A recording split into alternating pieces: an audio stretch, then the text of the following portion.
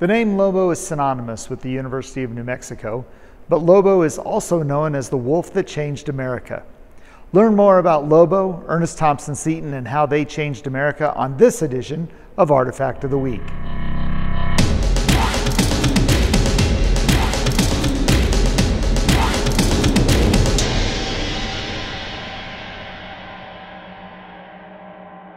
By 1890, Ernest Thompson Seton was a well-known naturalist and artist. Seton believed that predators, and wolves in particular, were dangerous and needed to be controlled or killed. His painting Triumph of the Wolves and the Pursuit illustrated his beliefs, yet failed to bring him the greater recognition as an artist he likely desired.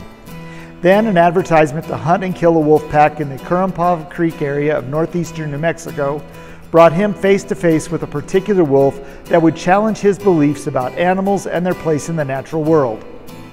Local ranchers in the area west of Des Moines, New Mexico, were frustrated and angered by a wolf pack that was preying on their livestock. Wolves, which were being pressured by the influx of settlers to their normal habitat and the loss of bison, elk, and pronghorn antelope as a natural food source, were now killing cattle and other livestock for survival. Efforts by the locals to poison the wolf pack failed, as the wolves would simply eat around the poisoned meat. They also attempted but failed at trapping and hunting the wolf pack. In this case, the alpha male, which the locals called Lobo, was reportedly able to detect efforts to trap or poison members of the pack and managed to evade any attempts to kill or capture them. Out of desperation, the ranchers offered up a $1,000 bounty on Lobo's head. The bounty, along with the challenge of the hunt, brought Seton and others to New Mexico to capture or kill the wolf and his pack.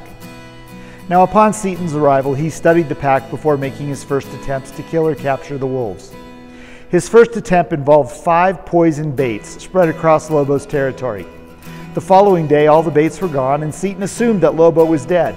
Later, however, he found the 5 baits all in a pile covered with wolf feces to show Lobo's contempt and mockery of Seton's attempt to kill him and the other wolves. Seton tried traps, but no luck. The wolves would find the traps, mark their location so others would avoid them, or they'd set off the traps as an obvious sign they knew what was going on.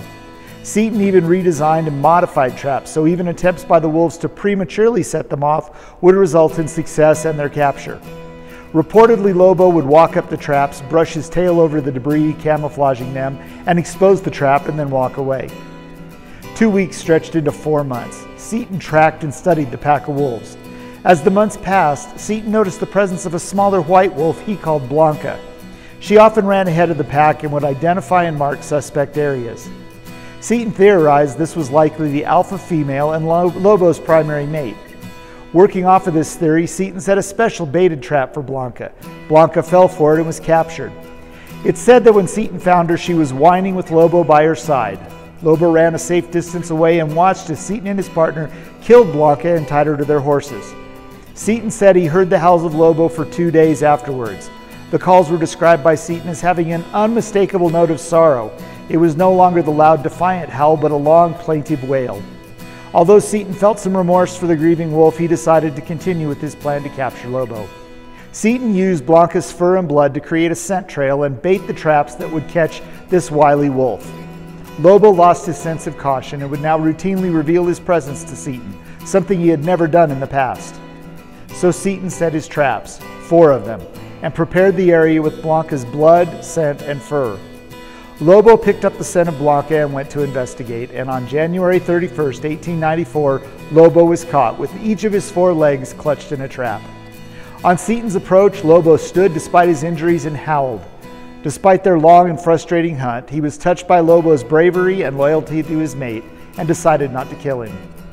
Watching this wolf over a period of time, he came to realize he wasn't a vicious predator that deserved to die. Seton made the decision to keep him alive and transport him to a zoo instead.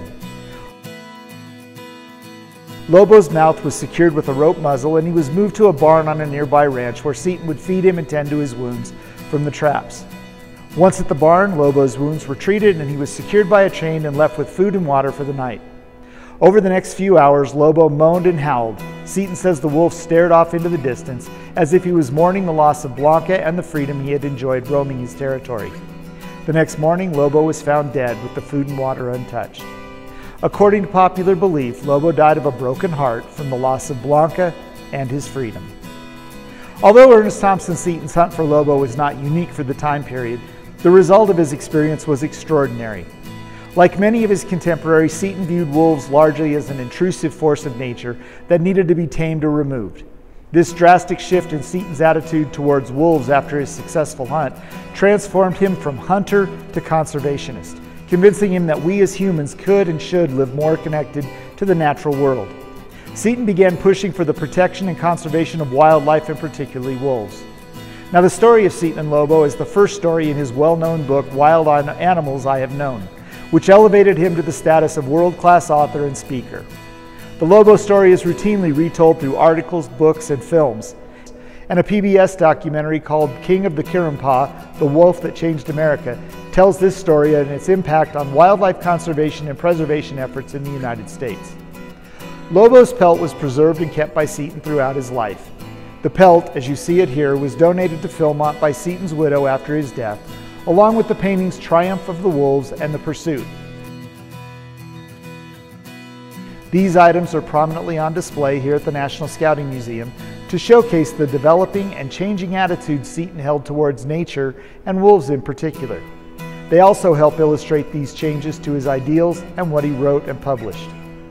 This change in attitude, based on his experience with Lobo, influenced Seton's formation of the Woodcraft Indians in 1902, as well as his partnership with Daniel Carter Beard and Sir Robert Baden-Powell in 1910 that founded the Boy Scouts of America. Well, that's going to do it for this week. Thanks for joining us, and we ask you to join us again next time as we showcase more artifacts, items, and history from the National Scouting Museum, Philmont Scout Ranch.